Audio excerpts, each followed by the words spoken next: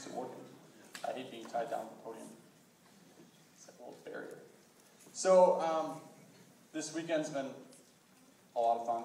Thanks to you all for coming. We've had one of the highest turnouts we've had in a governing council in a very long time, and it's good to see so many student leaders just coming out to give up. You all give up a weekend, you give up part of your break to come out and be student leaders and to learn about issues and to work on things that affect all students in the state. And that's something that you should be proud of. You do a lot of hard work for students and you pay a lot of attention. I think conversations were had earlier about how there's so much attendance at our board meetings compared to others. You can imagine this is not that large of an association, but you can even look at the Minsky Board of Trustees meetings. Huge, very powerful board, but the attendance is maybe an eighth the size of the attendance that these meetings get. So we have a lot of participation in our board meetings, and that's something that we're really excited about, and that I'm really proud of, to be able to say that we have constituents that really, really care what we're doing and want to pay attention to the issues at hand. And so I'm very glad that you guys are here. I'm proud to be a part of an organization where there's so much diligence in keeping track of what's going on and so many people interested in the decisions made. I'm also very proud that we didn't have any major issues this weekend. You guys weren't that loud at night, and I don't believe we broke any elevators in the hotel this time. Yeah. So good job. But I really am thankful, you guys. You're a great group of people to work with. It's always kind of a danger and a liability, some would say, to have a group of college students take over a hotel and be student leaders for a weekend. But we always seem to make it work, and we're always accountable to each other.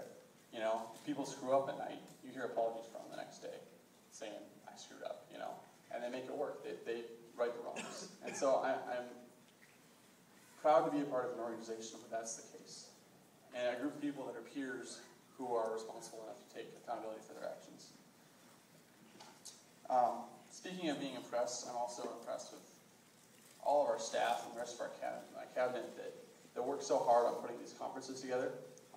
Because they don't just do work on conferences, That's not their primary focus. The primary focus is working towards advocating for you guys.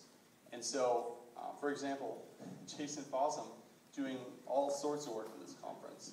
Pretty much everything that happened yesterday, Jason Fossum organized. But that's not his main job. His main job is working on advocating, policy work at the Capitol. And so I think that we owe our staff a big round of applause for the hard work.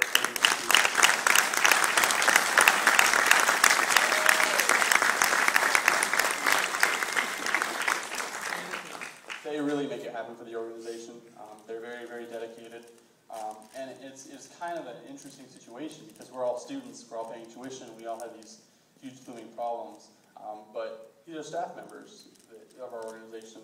The point isn't that they're students. Some of them actually still are, but what they're fighting for is our cause. What they fight for with a passion is if they're us.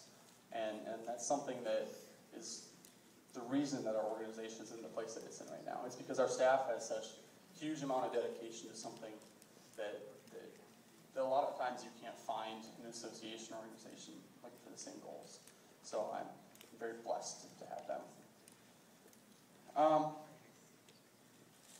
Another thing I kind of wanted to talk about is we hear a lot of comments and good points and ideas at the end of conferences, and I love the input we get.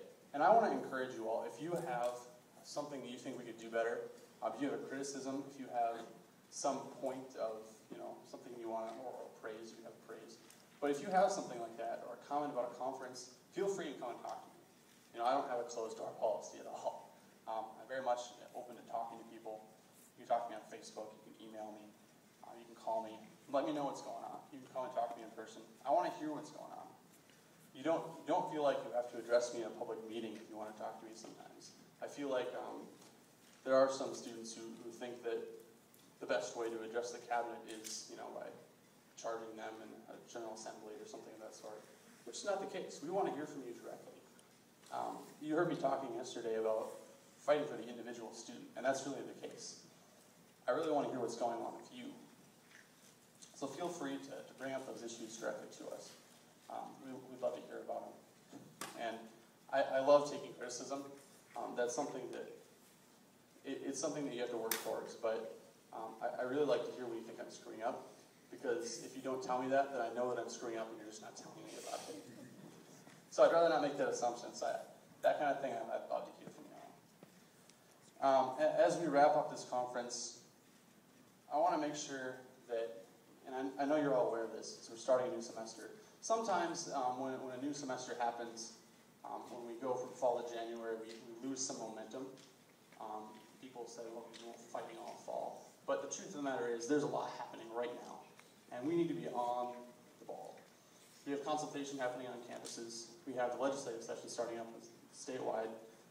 There's tons of budgets that are coming up. We have to be prepared for our spring general assembly. There's a lot to do. So don't get tired out, but I hope you had a good break, because you're in for a quite long ride this semester. Be on top of things at campuses. I would encourage you, start asking the right questions. You've had a lot of training building up to consultation, so make sure it's happening on your campus. Make sure you know what your tuition changes mean. And while you're doing all this, while you're using all the training you learned fall semester, working towards spring semester, be looking for next year's student leaders. This is really key. Any of you that were in our So You Want to Be a Cabinet Member workshop yesterday know that a lot of campaigns for elected positions next year start now for cabinet. Now is the time where, even if you don't know that you're going to run, you should be looking for people who you think are going to run. You should be bringing up those student leaders who are going to have to replace you. It's an interesting job that we have where we work to replace ourselves, but it's something that's entirely necessary. And you might not be around next year, so you're going to have to tell them what the position is going to be this year and be ready for that turnover. So I would encourage you to find next year's leaders, to seek those people out and to build them up. So with that, I thank you all for coming. I hope you have an excellent drive home and don't freeze. And I'm really excited to see what we're going to be doing this year. So I'll see you all in February. Thanks for being here.